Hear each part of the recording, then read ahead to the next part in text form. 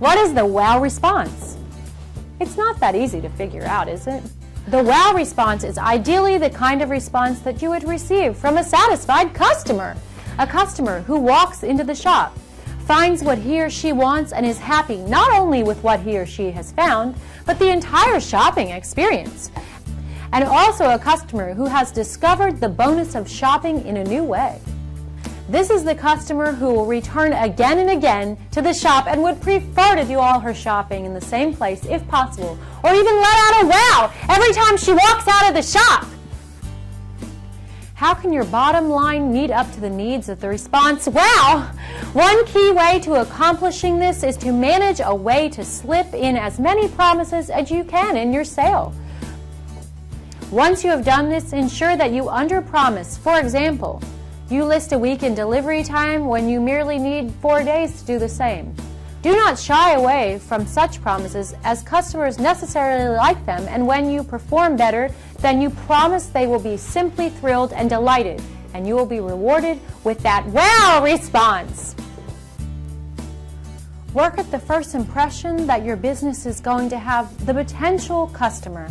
There should be every degree of comfort for the customer when he or she explores your business. Your problem-solving techniques should be optimized to ensure maximum satisfaction to your customer when they visit your place. Do not make your customer feel left out at any point, ensuring that you do not cross over the interfering with their shopping experience. Thus, you have to be friendly with your customers to a higher degree. Your customer, when and if they do come back to your business, should recognize you immediately. So keep a habit of making friends with strangers or out of them. A wow response is further excited by the value for money than the customer perceives from your product or your services. Prices are perpetually rising nowadays, and so you should be significantly geared up to display that though your prices may seem high, there is definitely more bang for their buck. Try and squeeze in the gift or something similar as an extra for the best effect.